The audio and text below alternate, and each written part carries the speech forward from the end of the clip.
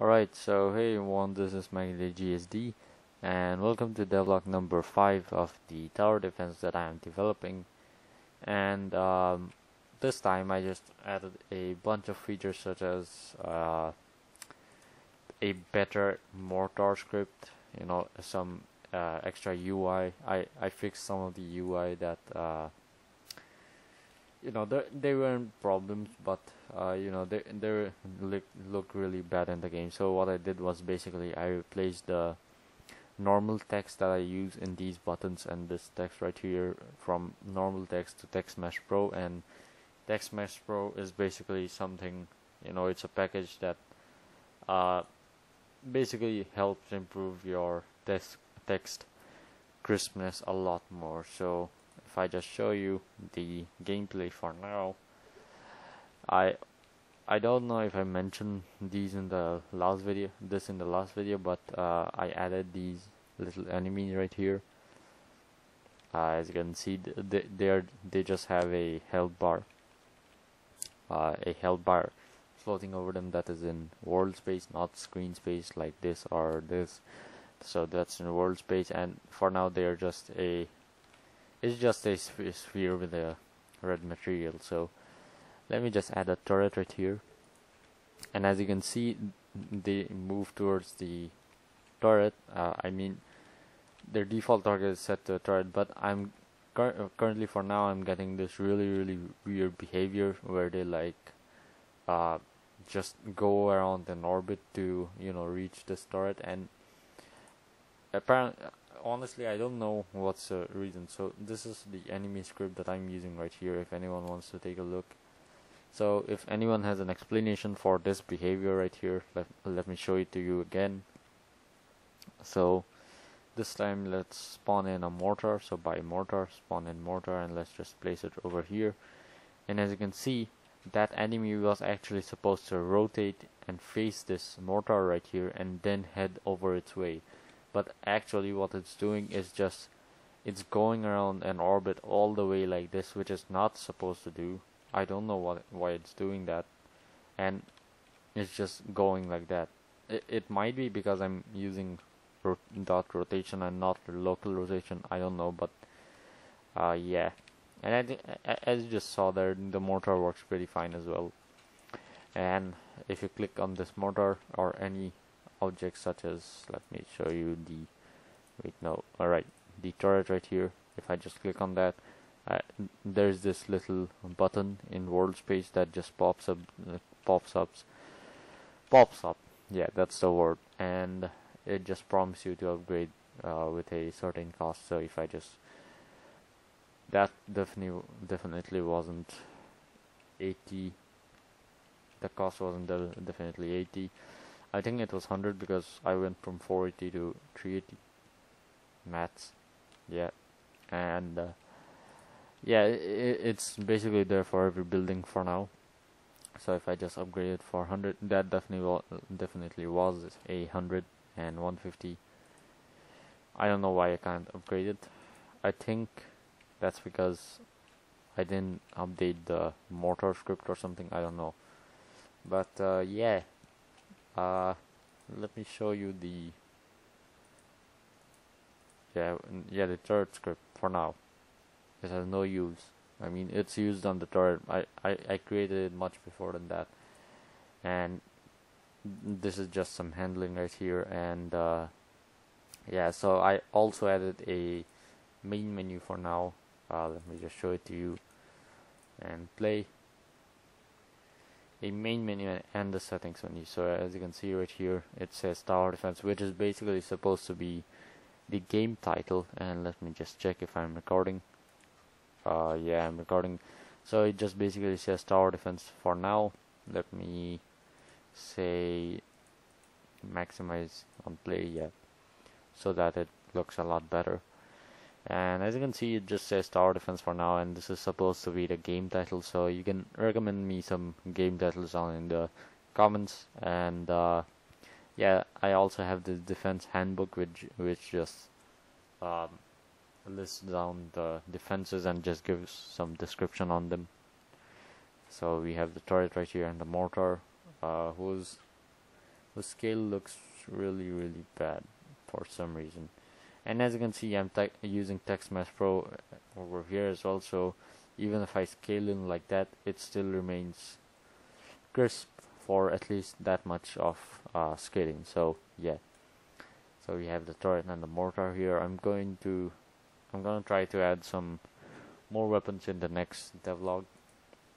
I mean, more defenses in the next devlog. And yeah, so these buttons for now are looking quite satisfying. You know, you can play, you have a settings menu, so let me just show you the settings menu.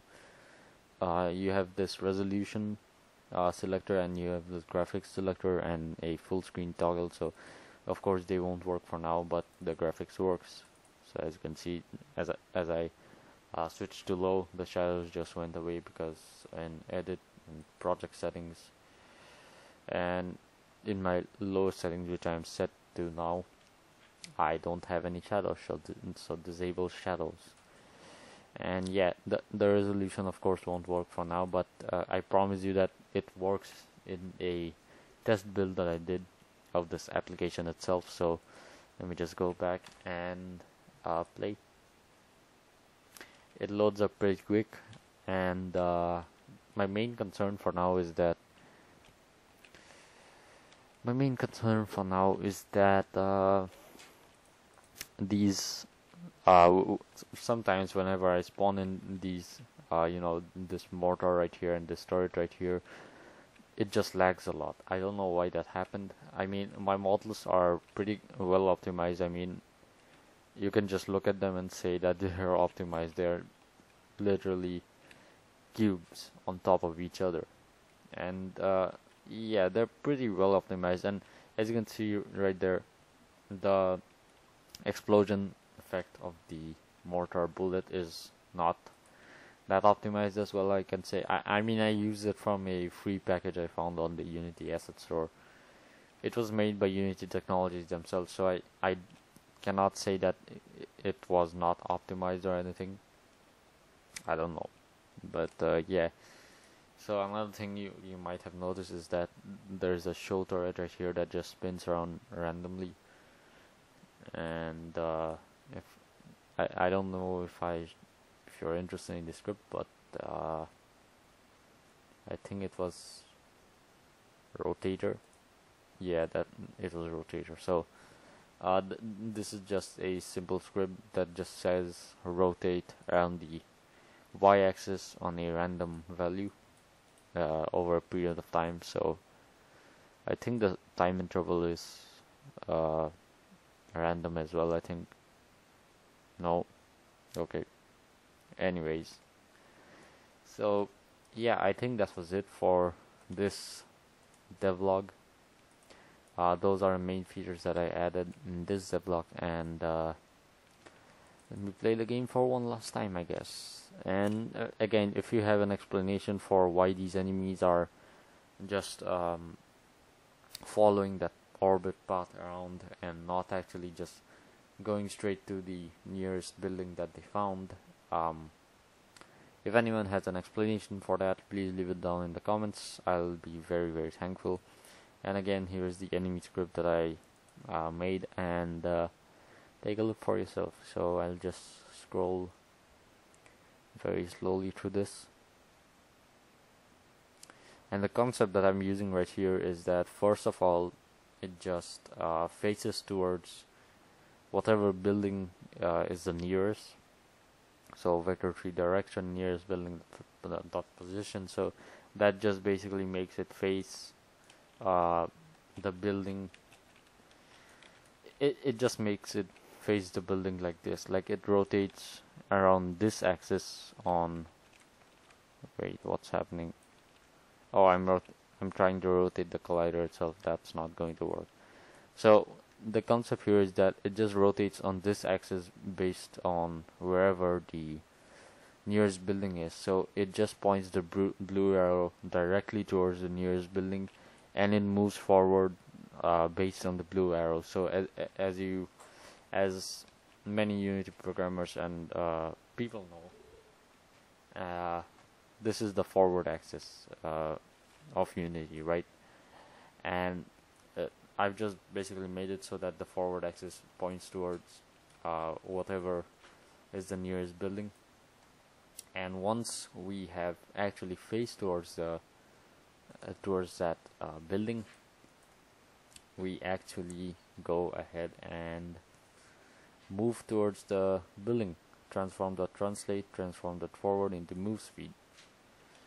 And yeah, that's it for this video, I guess. As I said, let me play it for one last time before exiting.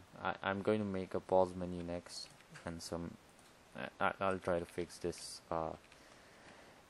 AI error, I guess. It's not really AI, it's just hard-coded stuff.